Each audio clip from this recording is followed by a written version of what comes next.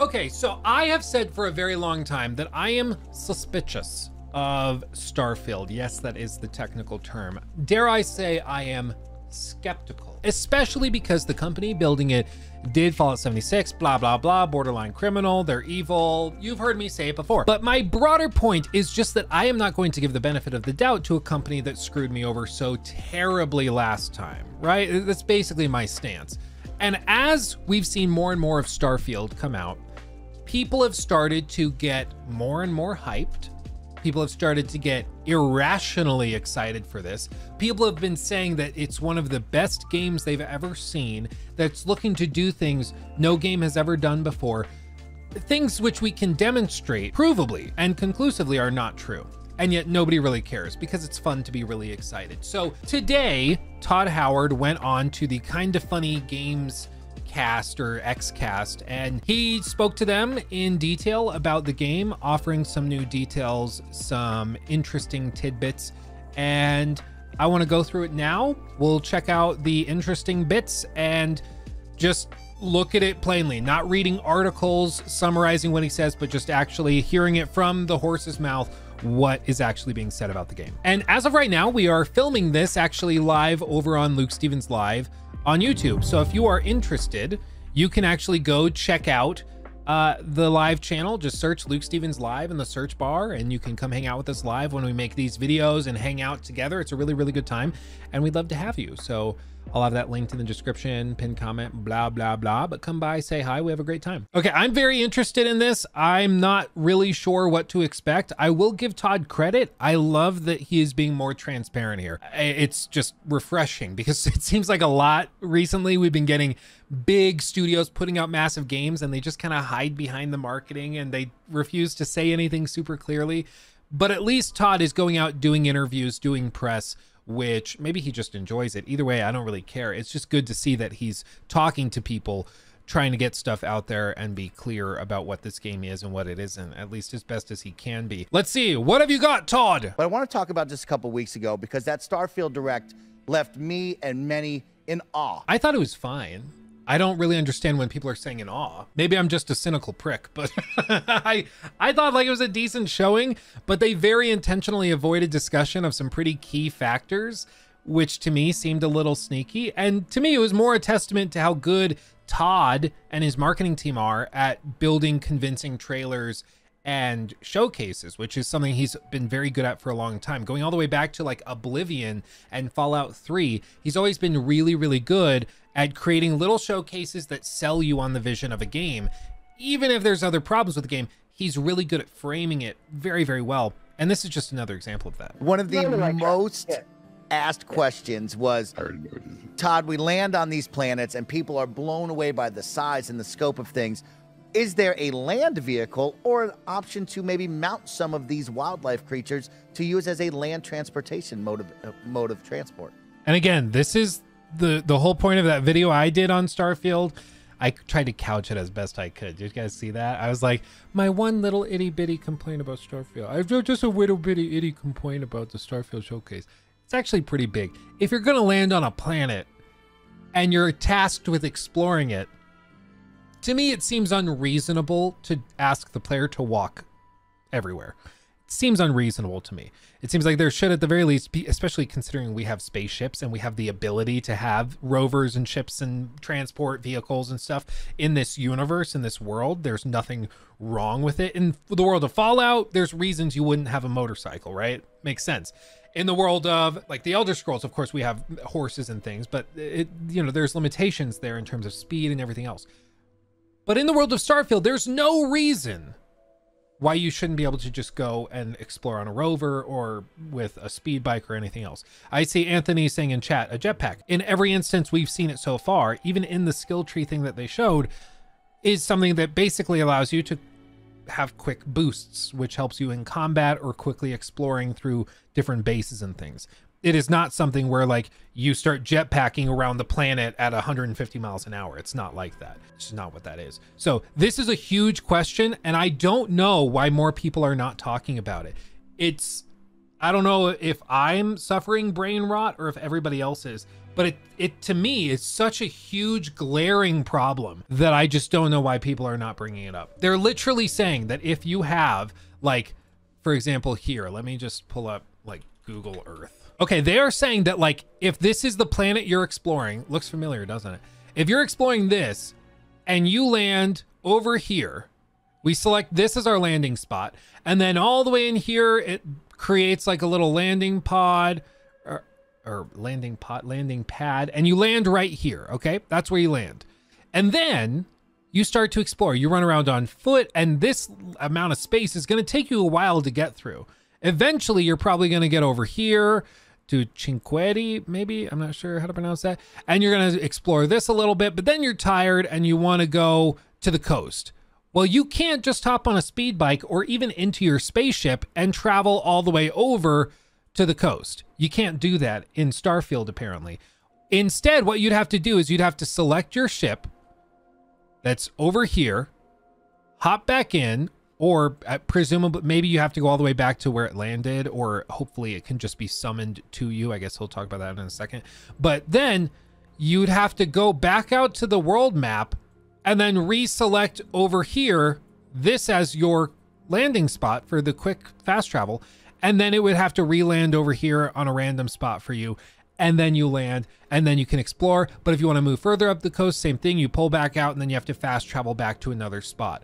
That to me seems bafflingly stupid if we're going to give you a planet to explore, that you can't just hop in your ship and fly a little ways.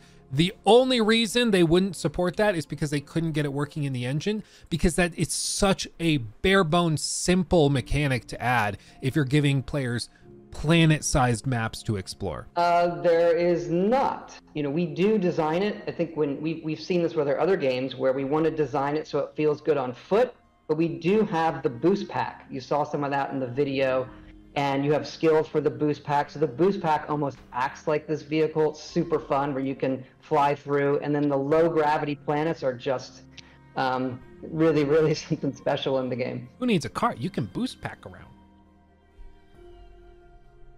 Boost. I want to go to the ocean. 15 miles that way. Boost, boost, boost, boost, boost. How does this, like, how do you look at that and not think that that's potentially a major issue if you have planet-sized maps? Over 1,000 of them. And I know some people were asking if you could mount like the creatures and alien like horses and stuff. You know what, that to me is on the same level as like alien fishing, but yeah, at least that would be a solution for traveling faster. But anyway, yeah, that's definitely not in the game. But something like a rover would be so simple and so obvious in inclusion, and for it not to be here is amazing. But watch how uncomfortable it is.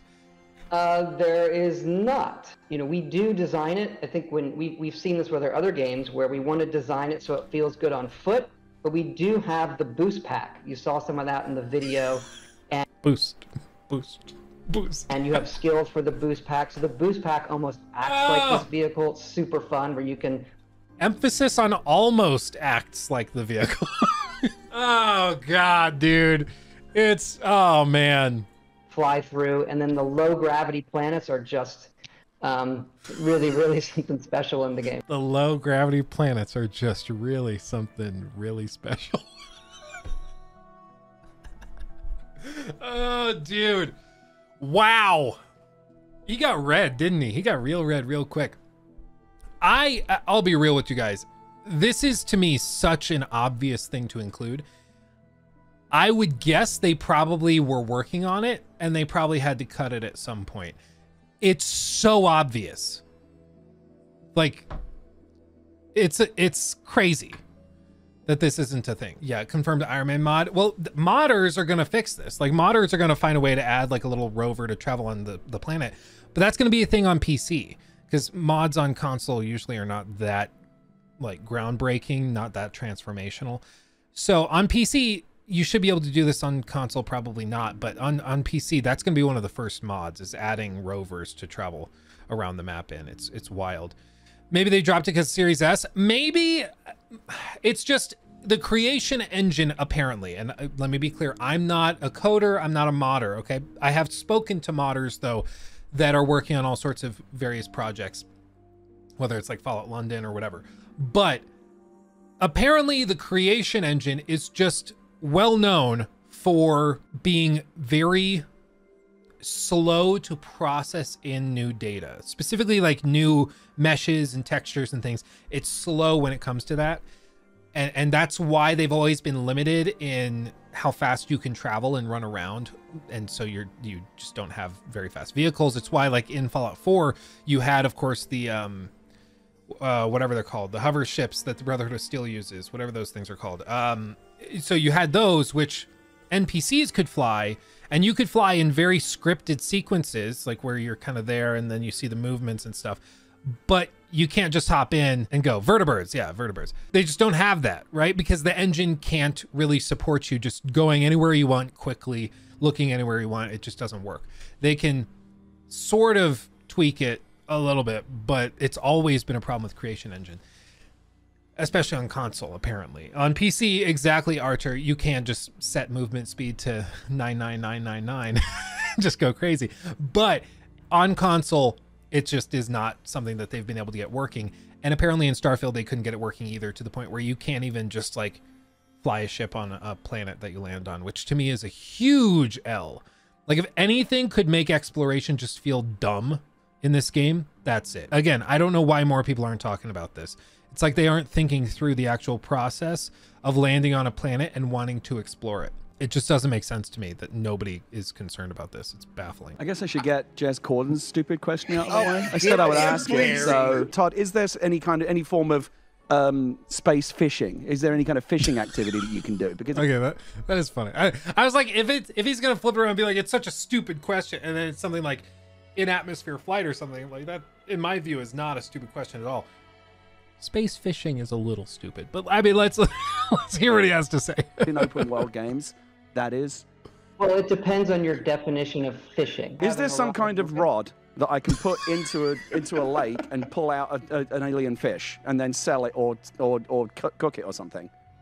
That is one thing we do not have. Okay.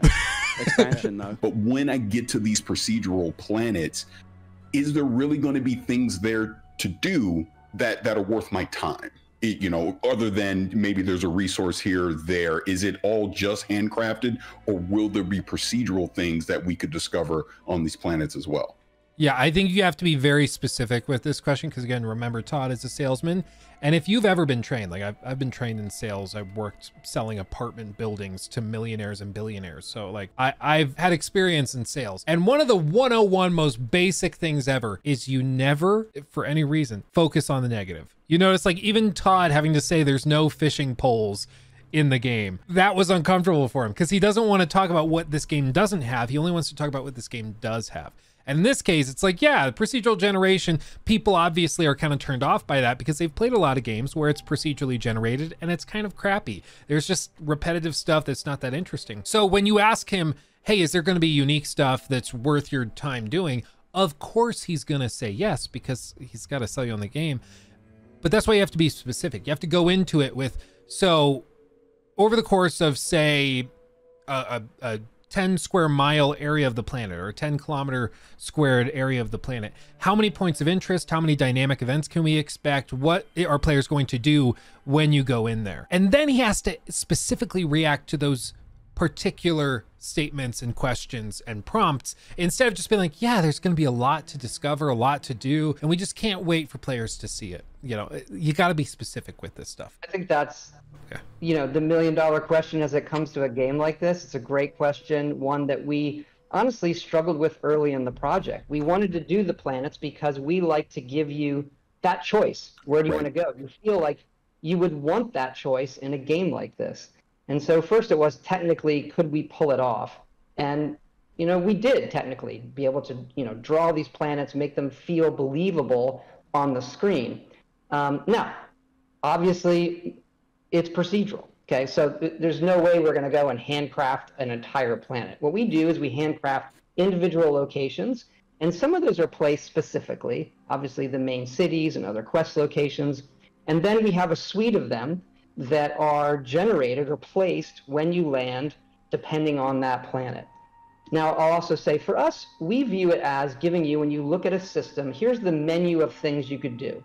And like science, and we're pushing it, about 10% of those planets have life on them. Again, we're pushing it to the edge of what do people think, what planets are in that Goldilocks zone. About 10% of the planets have life. I know some people in chat were like, oh, cringe, they only have 10% of them have life. But like Todd just referenced, it's also about the Goldilocks zone. It's about like not most planets out in the not just solar system, but within the universe itself, within the galaxy, I guess, and certainly within the universe, as far as we can tell, don't have life. Most of them are like big gas giants and ice balls and things. So life on planets being like there 95% of the time would be not very realistic. So I appreciate them having that detail. I would say it's probably harder to make a world without planets or without life interesting, but who knows? Who knows? We'll see. We hope everybody, you know, enjoys it for what it is, but it is an exploration. We hope everybody enjoys it for what it is. It's incredibly difficult to do this. Like, it just is. When you make a game that you're trying to do like realistic things to, not all the time is it going to work out well for a video game. Like if you just were to recreate, like we talked about this back in the day with Assassin's Creed Origins, where they had basically the entire map of ancient Egypt, right? But shrunk down and much more dense. If they did just a one-to-one recreation of ancient Egypt, it really would not be a very fun game, because like traveling from the pyramids all the way up, like, or over to Thebes, and then maybe you travel all the way up towards Alexandria, that would take hours and hours of in-game time just trudging over sand dunes and then along the Nile and stuff.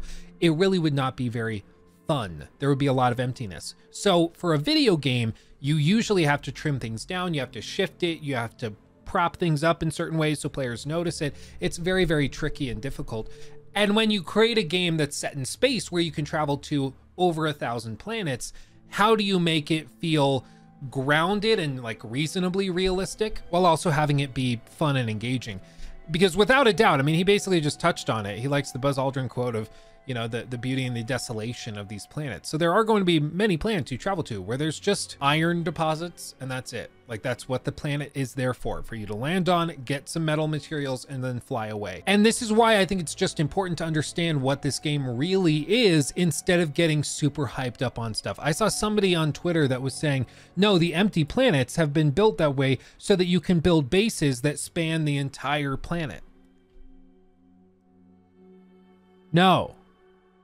No, at no point have they said you can build bases that span planets or that can stretch beyond like the little bubble they showed that you can craft it within.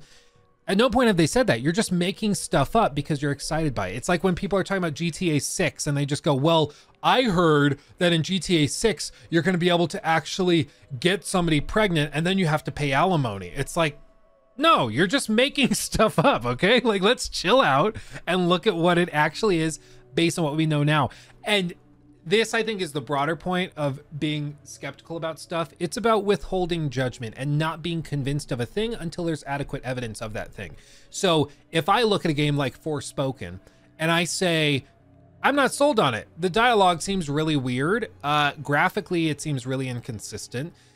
I haven't seen anything that really hooks me about it. I'm not going to pre-order the game. I'm not going to buy it because I'm not convinced that it's going to be good. If the game launched and it ended up being amazing, I don't have egg on my face. I just wasn't convinced because they didn't do a good job of communicating it or because there were a lot of other mitigating circumstances. I just withheld judgment. And then once the game comes out, if the reviews were great, now I'm convinced and I can get into the game. And with Starfield, I'm looking at it and I'm like, well, I'm not super convinced. There seems to be a lot of potential hiccups, but it's on Game Pass, so you're not paying $70 up front unless you're on like Steam or something like that, which is a huge, huge plus. Being able to just download it through Game Pass day one is tremendous. And then also other things like, yeah, it's Todd Howard's passion project. That to me gives it a couple of extra points and things. And the key being, as long as you understand what the game actually is and what they're able to do and what they're not, you will have reasonable expectations and be able to go into it and actually be sold and have a much better time. And I would say, like, developers know this, but there are things that you can do to make that look and feel great things like motion blur, how fast the game refreshes or reacts to a controller input. All of those things matter to something feeling great. And I can honestly say this is the best feeling game that we've had. Todd confirmed Starfield feels really good. Feels really good. And I'll stand by them on this one. This is one of the stupidest points I've heard people complain about. I still think they should have been clear about 30 FPS way earlier. The fact that they waited until like a couple hours, or I think maybe even a day after the Starfield Direct to tell people that it ran at 30, that to me, I thought was a bad look. They should have just come out and been like, no, it's 30. But let us show you why at the Starfield Direct. Because it earns it, you know, it's because we were doing a lot. That's the one thing I will say that I think they screwed up on. They should have been clear about that earlier. But for people to say like Starfield is a bad game or should be boycotted or not played because it only runs at 30 is just dumb. Some of the greatest games, I would even say most of the greatest games in history launched at 30. And did that make them bad? No. Red Dead 2 launched at 30. Last of Us Part 2, Spider-Man. Like there's all of these games that launched at 30 and were great. They were amazing. So clearly you can have an amazing game that runs at 30 and that's not the reason it's like, it's not a huge ding. Is it preferable it offers a 60 FPS option? Sure. It's also preferable it has a 120 FPS option. That would also be preferable. But that's a little less reasonable, right? So we can always keep going down the line. Like, would it be preferable to also have an 8K mode? I guess. But is it not having that? Would that make the game bad? No, of course not. That's just dumb, you know? So I will stand with them. I think this is a really dumb thing for people to complain about. There are plenty of things to look at with Starfield that are, let's just say, bold choices that don't make a lot of sense besides the frame rate. So I don't think that's that big of a deal. But again, they should have communicated this earlier because as we've seen, and this is why hype is important, if you leave a vacuum of information, people will fill it with speculative nonsense. They just will. If you don't communicate clearly, people will come in and make stuff up to explain the void and to fill that void with information. And a lot of it is going to be wrong because it's speculative. People just making stuff up. And then once you bring in the truth, it clears out some of the misinformation, but a lot of the misinformation is still tangled up in there with the truth. And so you're going to end up with people that have like conflicting beliefs at the same time, just straight up cognitive dissonance. And it just creates a mess. But all this to say, I do think they should have been clear about this earlier, but I don't think it's that big of a deal. Do you feel any additional pressure given? I mean, obviously this is not even within your control. It's just kind of the way that the history of Xbox has worked out that, you know, the vibes have been off with Xbox for a little bit. Like, where are the games? So where are the big games? And Starfield has kind of emerged as just wait for Starfield. This is going to be like, it kind of feels like, you know, when they redid Star Wars, right? They paid $4 billion. I remember J.J. Abrams said this movie didn't cost $150 million. It cost $4 billion because that's what we paid for Star Wars. And this is the kind of thing where, like, if something that big, the stock price of the parent company moves on how these mega, you know, tentpole things are received. Do you feel like you're carrying like the weight of like Xbox on your shoulders right now when that's kind of the narrative that seems to be emerging? Like Starfield is going to be the standard bearer for Xbox this year? I think I was feeling better before you asked that question. That's good. It's like, well, when you put it like that, oh God, Jesus. Look, we're focusing on what we can do. Like I said, on this game, and I would say Xbox has been just, their support has been incredible on this. With Phil and Matt Booty and the team over there, and obviously we worked with them for a long time, going back 20 years at Morrowind. But being part of Xbox and their support has really, you know, it has allowed us to be this ambitious and take these risks, and fingers crossed. Yeah, and I mean, one thing you got to give Xbox credit for, apparently what they said was the original release date for Starfield was way farther back than people thought before the original announcement. So apparently it was originally targeting, I saw somebody report, it was looking at probably a 2021 release date originally, and then when Xbox got involved, they just said, whatever time you need, go for it. Just go crazy. So all told, I mean, there's a good amount of information that they put out there. I think they did a generally pretty good job there. I thought that they asked some hard-hitting questions. There were some others that I wanted to hear, but all told, not a total waste, like a lot of the IGN coverage was. And in terms of some of those tough things, like the no rovers and stuff, no vehicles or anything like that, I'm going to be very interested to see how some of the more hardcore fanboys react to this, because to me that's a big deal, and it seems crazy that more people are not concerned with that. But I guess time will tell if it actually matters. And again, the game could still be great even with no vehicles, but it's still just a really, really weird choice to not have that. Really, really weird choice. Anyway, I'm gonna go pick up Lockie. He's gonna get up from nap here in just a second, so I'm gonna go get him up. Thanks for watching. Thanks for chilling with me. I love all of you dearly. Anyway, thank you for watching, everybody. Thanks for chilling with me. Hugs and kisses. I'll see you in the next one. Bye-bye.